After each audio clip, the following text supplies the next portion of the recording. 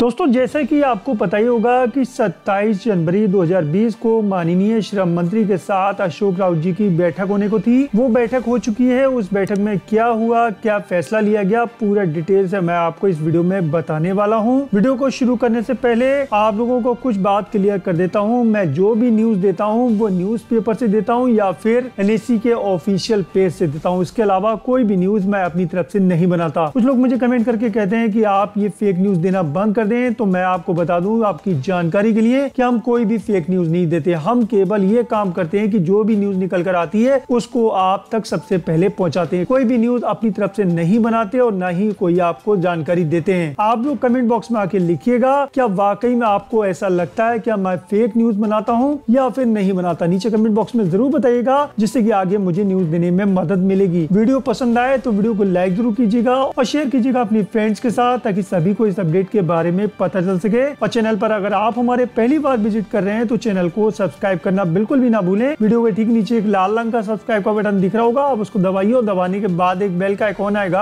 आप उसको जरूर दबाएं, जिससे कि जब भी हम कोई नए वीडियो डालेंगे तो उसका नोटिफिकेशन आप तक पहुंच जाएगा सबसे पहले। चलिए जानते हैं उस अपडेट के बारे में जो मीटिंग के बारे में है। आपको स्क्रीन पर अपडेट दिख रही होगी। ये अपडेट NSE के ऑफिशियल पेज पर लगाई गई है। यहाँ पर लिखा हुआ है, नेशनल एजुकेशन कमेटी दिनांक 27/1/2020 की माननीय श्रम मंत्री जी के साथ हुई महत्वपूर्ण मीटिंग के विषय में जानकारी। हमारा संगठन हमारी मांगों को पूर्ण करवाने के लिए पेंशन फंड को सक्षम बनाने के लिए केंद्र सरकार अपने अंशदान को बढ़ाने और वास्तविक पेंशन पर उच्च पेंशन पर हमारा अंशदान भी स्वीकार करे, यह मांग कर रहा है। दिनांक 7/12/2019 के दिल्ली आंदोलन की सफलता के बाद माननीय श्रम मंत्री जी ने उनके सचिव स्तर के अधिकारियों के साथ दिनांक 12/12/2019 को NSE के प्रतिनिधियों की मीटिंग कराई थी। दिनांक 21/12/2019 को फिर माननीय श्रम मंत्री जी ने संगठन द्वारा किए गए दिनांक 20/8/2019 के प्रस्ताव पर सम्मान पूर्वक समाधान हेतु श्रम मंत्रालय में सचिव स्तर के अधिकारियों के साथ मीटिंग कराई, जिसमें मैं स्वयं अपने NSE के 7 सदस्यीय प्रतिनिधियों के साथ सहभागी रहा और मांगों को पूरा करवाने हेतु हमारे द्वारा सभी डॉक्यूमेंट्स प्रस्तुत कर पावर पॉइंट प्रेजेंटेशन के माध्यम से एक एक पॉइंट पर विस्तार सहित हुई। यह मीटिंग करीब 4 घंटे चली। साथ ही हमारी मांगे कैसे हल हो सकती है इस विषय पर भी विस्तार से चर्चा की गई। हमारे पेंशन धारक सदस्यों के रोष को देखते हुए संगठन ने दिनांक 26/1/2020 से पूरे देश में आंदोलन की नोटिस दी थी। हमारी आंदोलन की तैयारी भी हो चुकी थी, लेकिन इसी बीच दिनांक 23/1/2020 को माननीय श्रम मंत्री जी से फोन पर मेरे साथ हुई वार्ता के दौरान माननीय श्रम मंत्री ने दिनांक 26 जनवरी 2020 का